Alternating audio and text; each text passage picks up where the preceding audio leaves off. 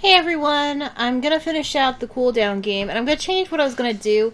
Initially I was gonna give, like, a separate video for, the assessment of the chapter, and then go to the next chapter in the next video and start from there, but I think instead I'll just give the assessment at the end of, this video, because this is really the last chapter of the story, so let's continue the save game. And I just played more Amnesia, and it trolled me. You'll see it later, but it fucking trolled me a couple of times. And let's see. At this point, I have seen my first monster, so, and freaked out horribly, but that's just me. And yes, it starts out with a hidden object scene.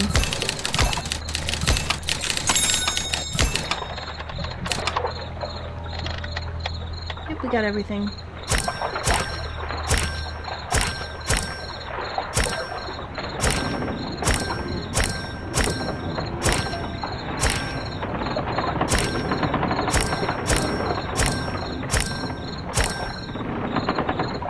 Me clicking all the things.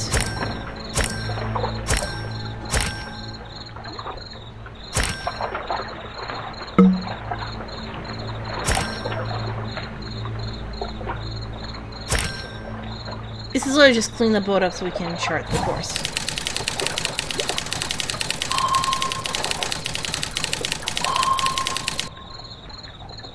Okay. This boat is all the way up. Okay. Goes around here. Are there 8 boats? 1, 2, 3, 4, 5, 6, 7, 8, 9. Okay.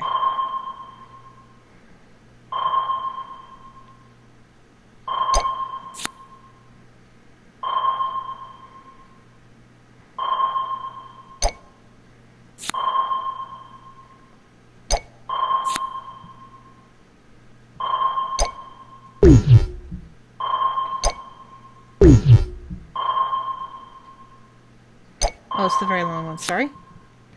Couldn't really tell. Yeah, you have to use this to kind of figure out where everything is. But sometimes it's hard to tell, like, what boats you're supposed to be using.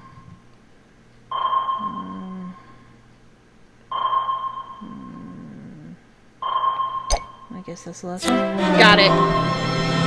Yeah, this is gonna be quick except for the ending. And I can give an assessment. This is the place. Okay, get that buoy ready to drop overboard.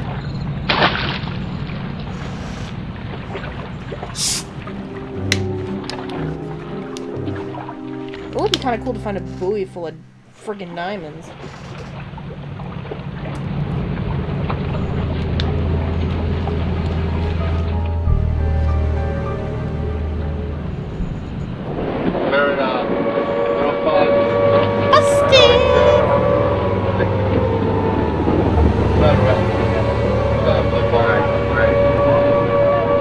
Keep your hands where we can see them. You are under arrest for the illegal trafficking of stolen property. You did a good job, Billy. Your uncle would have been proud. Aww.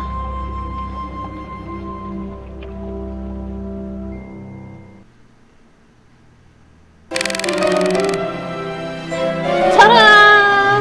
Yeah! No hints used, no puzzle skipped, everything found, and yeah, completion time about 41 minutes, because I think it only counts when you're actually doing something, not when you're like paused on the map screen or something. And it didn't really take me that long to get through the various puzzles, so can you still look at the notes? Nope. Deadliest catch solved. And yeah, I think the books get slightly bigger. This one isn't my personal favorite, but again, it is the first mystery. I kind of like the twist that it deals with not just one crime, which is the murder. It deals with, like, let's see, it deals with environmental crime. It deals with smuggling, it deals with a 20-year-old jewel theft, and it deals with 2 murders, and it deals with blackmail. It's fucking insane. It's such a simple, straightforward case in and of itself. You know, you get all the suspects very quickly, and you put 2 and 2 together, and you figure out, oh, it was, the guy he was working for. But it's, so convoluted of what the hell the motive itself was. And I had to giggle at that, terribly.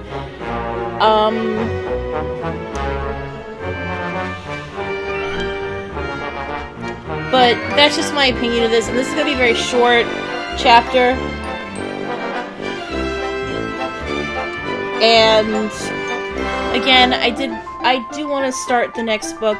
I'm not going to count this as my cooldown chapter, because this is really just finishing up, so my next cooldown will probably be the start of Murder in the Maples, which is the first story that doesn't take place in Cabot Cove. Like I said, 3 of the stories take place in Cabot Cove, 1 takes place in Vermont, and 1 takes place in England. This is going to be the one if you know how, if you can kind of assess. Yeah, if you can't figure out what this is going to be about, what the main plot point is going to be, then you're kind of silly. But I will say Deadliest Catch isn't my least favorite either. Actually, I think Murder in the Maples is, and I'll get into why. But again, I don't hate any of these cases. I really like it.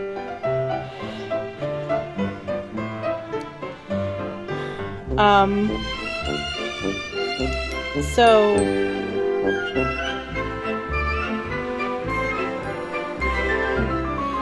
yeah, so until next time, I'll see you later, and bye!